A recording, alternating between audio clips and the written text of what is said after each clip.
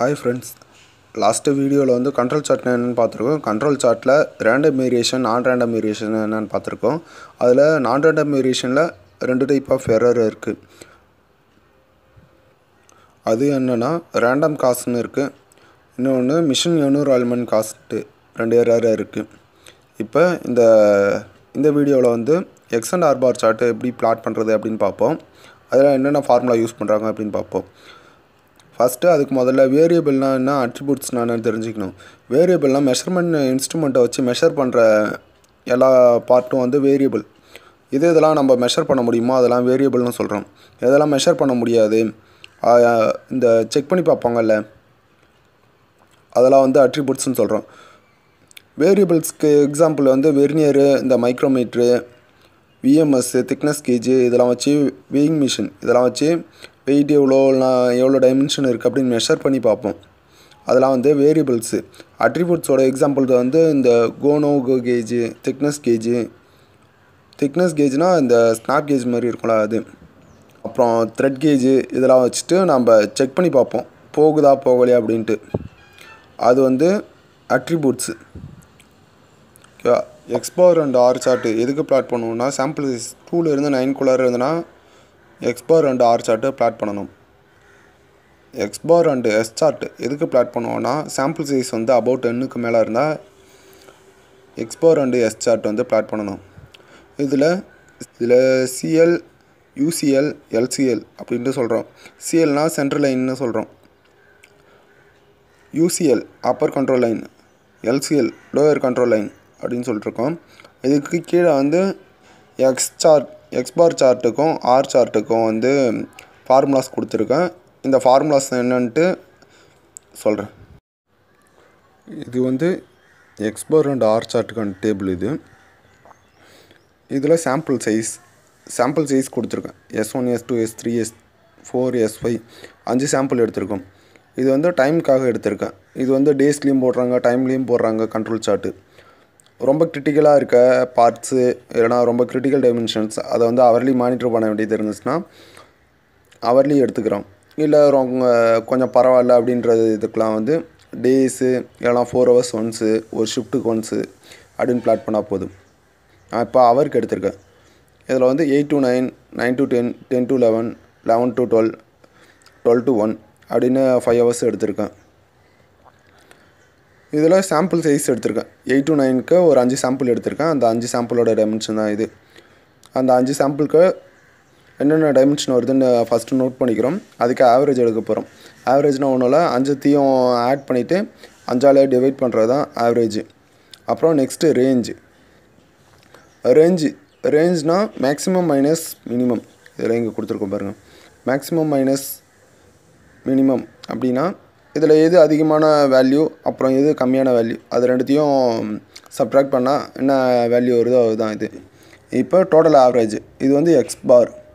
X∼barன்றது இந்த average வந்திருக்குல்ல 5 reading வந்திருக்குல்ல, இந்த 5த்தையும் 5ஆல் divide பண்ணணும். ஆட் பண்ணிவிட்டு டிவைட் பண்ணால் வர வேல்யூ தான் இது 5.X∼bar 5.796. ரேஞ்சுக்கும் அதே மாதிரி தான். இது வெறும் R மட்டும்தான். இது எல்லாத்தையும் 5 ரீடிங்கையும் ஆட் பண்ணிவிட்டு 5ஆல் டிவைட் பண்ணணும். அது X∼bar அப்படின்னு சொல்கிறோம். வர வேல்யூ Xbar. இது ஆவரேஜுக்கான ஃபார்முலா, ரேஞ்சுக்கானது. அதுக்கு எக்ஸாம்பிள் ஒன்று போட்டிருக்கேன். ரேஞ்சுக்கும் ஆவரேஜுக்கும் Xbarக்கான chart and R park. Xbar already சொல்லியிருக்கேன். Control limit, upper control limit, lower control limit.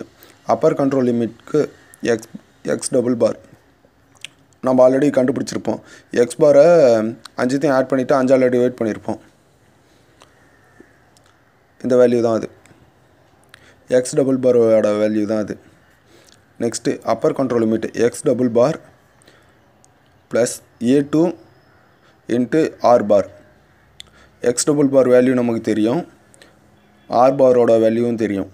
இப்போ A2 எங்கே இருக்குது அந்த வேல்யூ அப்படின்னா அது சப்குரூப் டேபிள்னு ஒன்று சொல்கிறாங்க.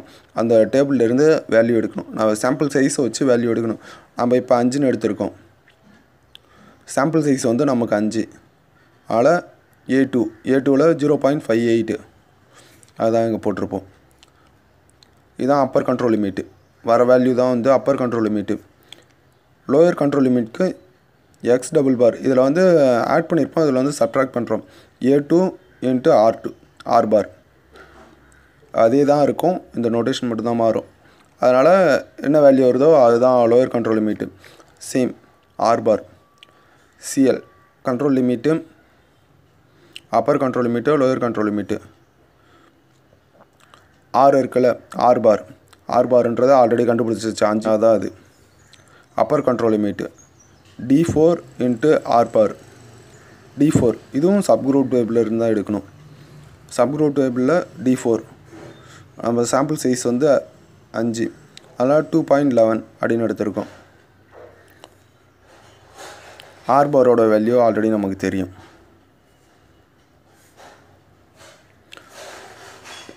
இதை கால்குலேட் பண்ணி பார்த்தா 0.059 அதான் upper control limit. Lower control limit D3 வந்து எப்பயுமே 0 தான் இருக்குது. சாம்பிள் சைஸ் அப் டு 6 வரைக்கும். அதுக்கு மேலே வந்து வேல்யூ இருக்குது. நம்ம வந்து சாம்பிள் சைஸ் 5ன்னு எடுத்துருக்கிறதுனால அதுக்கு 0 அதனால் 0ன்னு போட்டிருக்கோம். 0 இது கூட மல்டிப்ளை பண்ணாலும் 0 தான். அதனால் லோயர் கண்ட்ரோல் லிமிட்டு 0. இது வந்து சார்ட்டில் பிளாட் பண்ணுறோம். 5.79 இது வந்து control limit. Upper control limit, lower control limit. Xbarக்கு R park upper control limit, lower control limit, central line control limit. இப்படி தான் சார்ட்டில் பிளாட் பண்ணுவோம். இது வந்து எல்லா வேல்யூவும் லைட்டாக அப் அண்ட் டவுன் இருக்கணும். ஒரே கரெக்டாக ஒரே ஸ்ட்ரெயிட் லைனாக இருந்துச்சுன்னா அந்த ப்ராசஸில் வந்து ஏதோ ப்ராப்ளம் இருக்குது அப்படின்னு அர்த்தம். ரொம்ப வேரியேஷன் ரொம்ப கீழே மேலே ரொம்ப வந்துச்சுனாலும் ப்ராசஸில் அதிகமான வேரியேஷன் இருக்குது. இந்த வேரியேஷன் பார்க்குறதுக்கு தான் இந்த நான் ரேண்டம் வேரியேஷன் சொன்னல, man machine material method and measurement அப்புறம் என்விரான்மெண்ட் அதில் எது சேஞ்ச் ஆனாலும் இந்த வேரியேஷன் வந்து ரொம்ப ஹையாக இருக்கும். ரொம்ப மேலே கீழே அப்படின்ட்டு. ரேஞ்சுன்றது ஒன்றும் இல்லை, அந்த மேக்ஸிமம் மைனஸ் மினிமம் தான். மேக்ஸிமமாக எவ்வளோ வேல்யூ வருது, அந்த 1 ஹவருக்கு 5 சாம்பிள் எடுக்கிறோன்னா அந்த 5 சாம்பிளில் எவ்வளோ மேக்ஸிமமாக வருது எவ்வளோ மினிமமாக வருது அதை வந்து சப்ட்ராக்ட் பண்ணிட்டு வர வேல்யூ தான் ரேஞ்சு. எவ்வளோ எக்ஸ்பார் சேஞ்ச் ஆகுதோ அதுக்கு தகுந்த மாதிரி வந்து ரேஞ்சும் சேஞ்ச் ஆகும் அந்த வேல்யூவை பொறுத்து. கண்ட்ரோல் சார்ட்கான பார்ட் 1 வீடியோ வந்து டிஸ்கிரிப்ஷனில் லிங்க் தர, பார்க்காதவங்க போய் பாருங்கள். தேங்க்யூ.